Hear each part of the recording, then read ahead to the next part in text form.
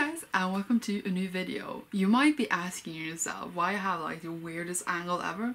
It's because I was going to film and the camera didn't have any battery, so now I'm charging the camera while filming, and then we ended up here, and it's actually like not the worst angle you could have. Today I am gonna wrap up my Got a Thing for Autumn challenge. I have had 4 challenges each month in the months of autumn, and well, we're in the end of autumn now and I'm gonna wrap it up. It's like still like a few days left as I'm filming this, but I'm done with all the books and it's better to just wrap it up now. The Got a Thing for Winter challenge will be out very soon, so if you want to join me, please do, and the challenges would be in that video for the winter months of our lives. I haven't done any wrap-ups the last few months because I've only been reading for the challenge. I didn't want to wrap up books twice, really. So some of these books I read like 2 months ago, 3 months ago, and I'm like, okay, this is not the best way to do it either, because now I forget everything that I thought about while reading them, but who cares? In November I actually read more than just for the challenge, so there will be a separate November wrap-up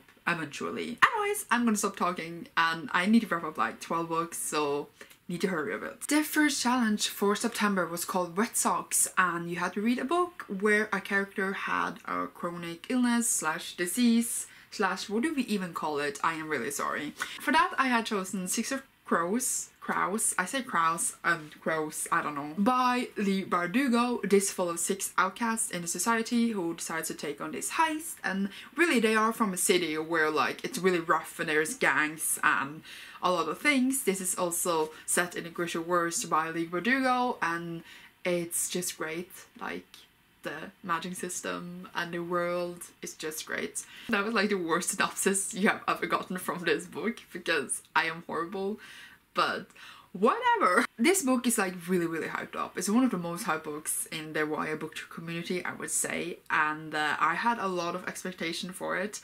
I would say that most of them were filled, but I only gave it 4 out of 5 stars because I feel like it should have given me more, and at the same time I feel like this was one side of the story since it is a duology. This is just half of the story and I just felt like I needed more to really give it 5 stars. I am currently reading Crooked Kingdom and I'm hoping to finish it this month. I really liked it. The writing is really good. I just felt like I wanted a bit more out of the plot and the plot twist. Even though there were so many twists and so many things happening, I just felt like it fell a tiny bit flat for me, but it was still really awesome. Had some amazing characters and the dialogues are just so hilarious. Like seriously, the banter that they have together is so great, and I really do recommend it if you want a heist and funny and really want like a rough gang of characters. The next challenge was called Dead Leaves, and you had to choose a book with a murder that happened on another continent than the one you were living on.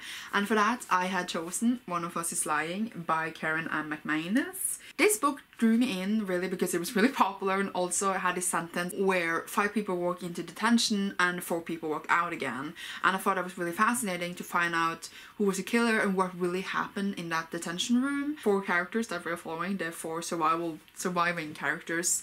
We really do get to know them really well, and I did like the different characters. The dude who died had his secret gossip blog thing. It was basically Gossip Girl. So we had a lot of enemies, and all these 4 characters had secrets to hide from him, so they all sort of had a motive to be the one behind the murder. Every time I read a book set in high school and I have secrets, all the secrets are always the same. Like one of them has cheated, or one of them is gay, and one of them like is not as perfect as they think they are, and it's really tiring that these are the secrets that people keep repeating. Like I don't know if teens really are like this, but I have never done any of the things here, but okay. It's not just in this book, it's just the general cliches of the secrets teens have every time you watch a secret reveal thing, and it's really tiring, and this just fell into those cliches, and the reveal itself was quite boring, so I don't know, I didn't really like it. I gave it like 2 stars because I liked some moments in the book and some of the characters were really nice, but really a quite disappointed read for me.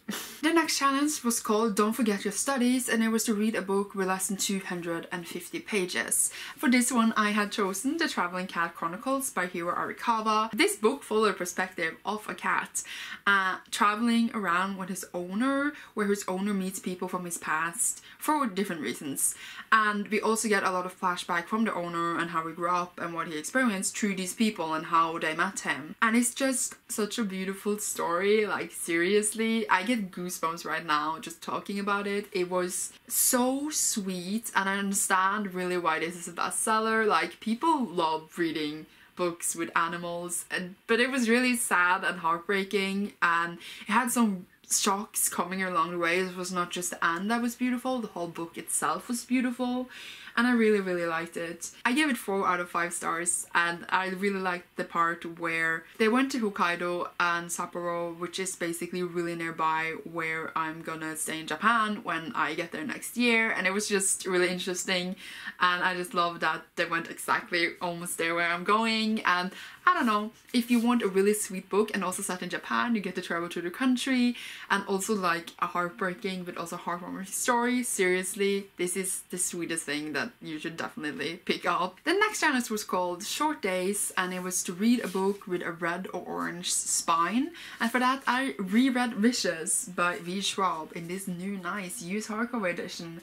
I really reread this because Vengeful was coming out in this same month. It came in September. This is in September, right? I wanted to reread this before Vengeful came out because it was a while since I read it, and I loved it. I loved it the first time I read it, and I love it now. This basically follows villains. We have Eli and Victor, and 10 years ago they found out how to get superpowers basically, and 10 years later Victor has been in prison for 10 years, and he's after revenge after Eli, and Eli has been going around killing people with abilities for the last 10 years because he thinks they are an abomination on Earth, and they're really both just villains. So this whole story and the next one as well just follow villains murdering each other, and it's just so wonderful, and the writing is so good. And if you want stabby and murder and really morally great characters, this is the story for you.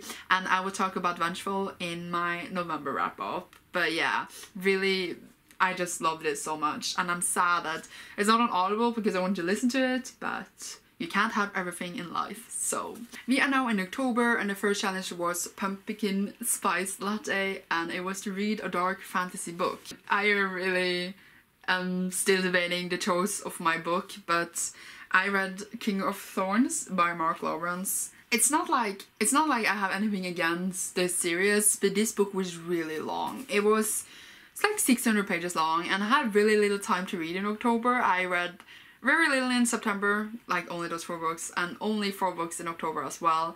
And this one I used like almost the first 20 days or so. I don't know, like at least over the first 2 weeks I used reading this, and I felt like I was running out of time to read the rest of the challenge, and it was just horrible, and it was so long, it never ended, and it was really, really boring. I mean, I don't really know how I feel about this series. Maybe I should say what it's about. It follows George, who is in the first book like a 14-year-old kid who's been going on the road killing and raping, and basically he's a really big anti-hero, and he's a prince who ran away, and basically he comes in these really tight situations where people want to kill him, and he gets out of them.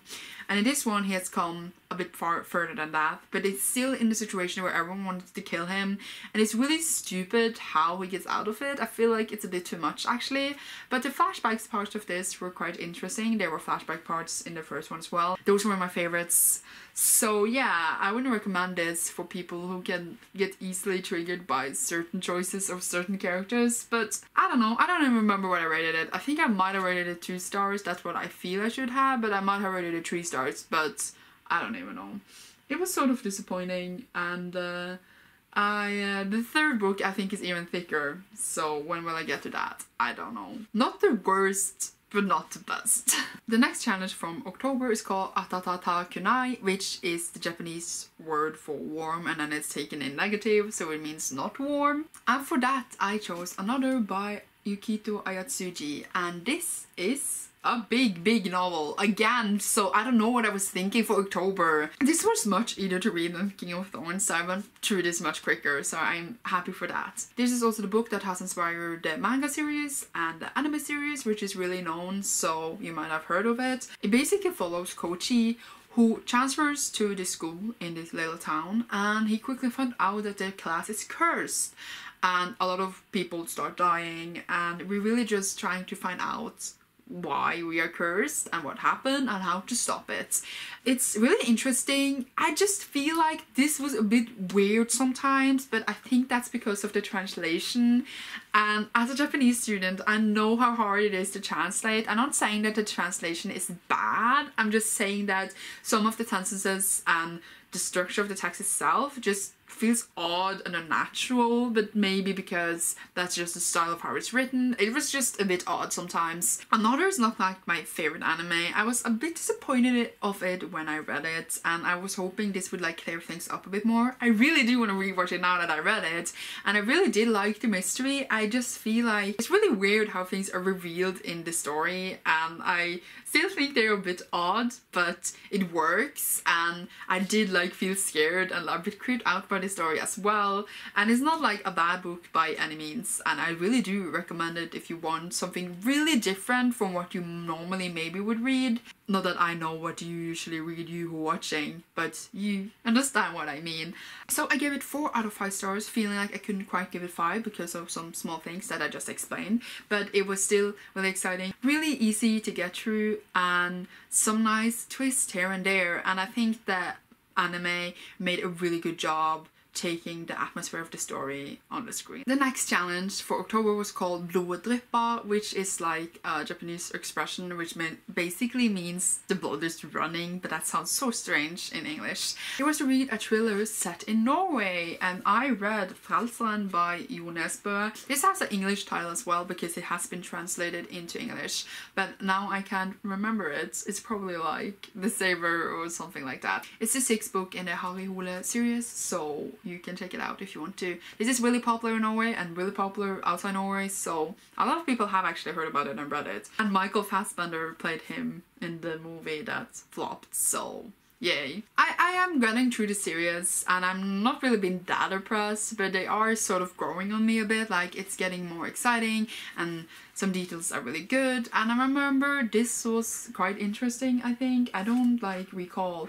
Oh my god, now I recall. It was a character death in this and I still do not approve it. It was nope.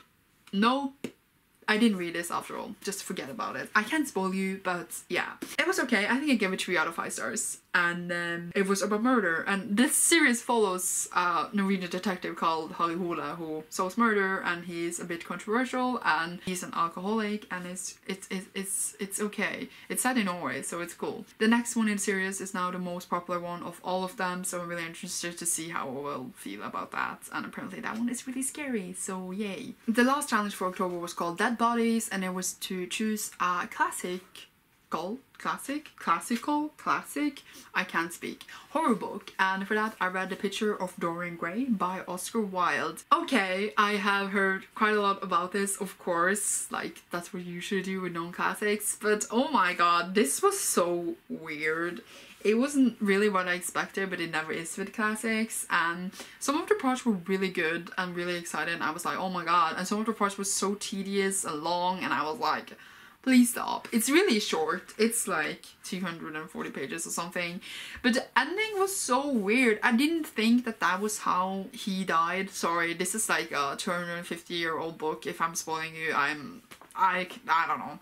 I was really surprised, and I feel like I had read somewhere before how he died, and then I thought that that was how he was going to die along, and then he died in another way, and I was like, what? But it was really weird to see how Dorian just unraveled, and I don't know, I feel like I should take like classes on this to really understand it, because some parts were really weird, but I'm glad I have read it, and it was interesting.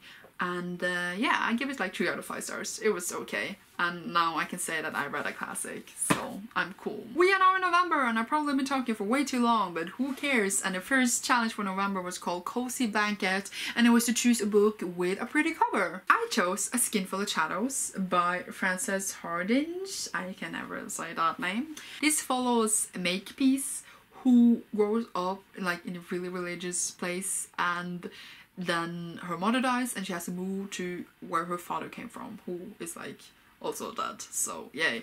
But there she finds out a lot of things about her family. I don't know how much to say, but like spirits can go inside of her. So she has a spirit living inside of her, and there's a lot of things going on with that. I don't know what more to say like without spoiling too much, but I feel like I need to say something so you will want to pick this book up because it was so wonderful. It was like a beautiful little adventure. The writing was just so easy to fall into. You were just like running into the story, and it was just so wonderful and beautiful, and it had a lot of nice traveling and wonderful characters, and the ending was super sweet, and I approve this book in so many ways. It was adorable and cute and a bit spooky and nice, and it's about ghosts, and I don't know much more to say. I didn't know what I was getting into. I just picked this up because I've been seeing it around, but I didn't know what it was about, and just not knowing so much just made the story even more wonderful, and I gave it like 4 out of 5 stars. And when I like a book, I just say wonderful like a billion times, so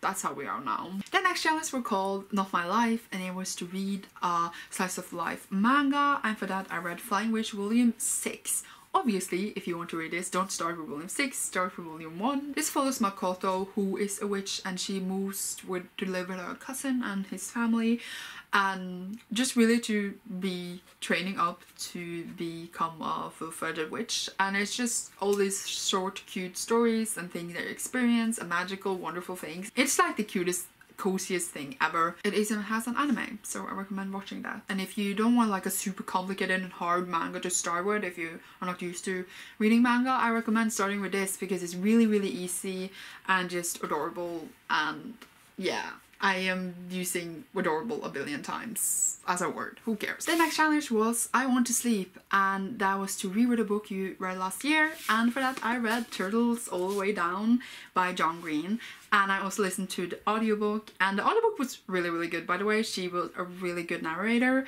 but oh my god, I've forgotten some details in this book, and they were intense to listen to. That's all I have to say. They were, whew, that's me thinking about it. This book follows Asa, who with her best friend tries to get this award to find the dad of her childhood best friend who is missing, who is also a billionaire, and she also struggles with OCD and anxiety and a lot of other things, and it's really just her mind unraveling but also being who she is, and so many things, so many fears she has is come across in this book.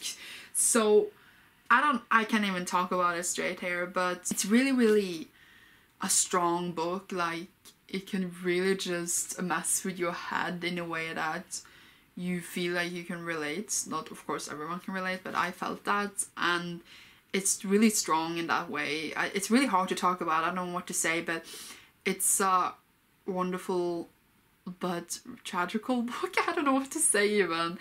It has some strong parts, that's what I'm trying to say, and it really gives across not even a message, it's just this girl struggling with all these things, and you just follow her and you're like, oh shit, people are like that. Not like in a bad way, but you also can feel like you're not alone. I cannot have a coherent thought about this book apparently, as you can tell, but I gave it 4 out of 5 stars just because I feel like the plot falls a bit flat. Like, the things that are happening are like just there to be happening, and it's really just about Asa, but then of course some things had to be going on with Asa, so I don't know. It's a really, really interesting, open-minded book that I think everyone should read and learn from, really. Yeah, bye. The last challenge was called Fuck Everything, and it was to read a book based on a game that has been made into a game. Really a challenge for me that my best friend gave me was to read The Witcher and to play The Witcher before the new year. So I read The Last Wish, which is written by Andrzej Sapkowski, which I can never pronounce, I'm sorry. And this is like the first book in the Witcher series. Some people don't consider it the first book, but who cares about those people? And it was really fun. It's like short stories, but all the short stories connect with another bigger story going on. So that was really interesting, and I just got introduced to the world and the characters, and it's not like a coherent plot, as I said, since it's short stories. So I'm really excited to get through the 3rd book in the series where the story is one coherent story, but it was really interesting. The Witcher is, if you don't know, a dude called Geralt, and he's basically trained and made into be able to kill monsters and get paid to do that job. So we get to see him meeting different monsters, and everyone has a different story, and it's great. I really like the introduction to this world, and I'm supposed to play Witcher now. I don't need to finish the game, but I should at least get some hours into it, but I need to do before the new year. Right now I'm really busy with school, so I will start it when I'm done with school and probably suck a lot and rage quit, so that's fine. So yeah, that was it. That was all the books I read. I gave, by the way, The Last Witch 4 out of 5 stars. And we are done. I have been talking probably for a billion years. It's fine. I was like 12 books. It's okay. You will see me soon in the God of Things for Winter Challenge, and I hope you join me. You don't have to. I will just do it for fun. I don't know why I did that. Bye!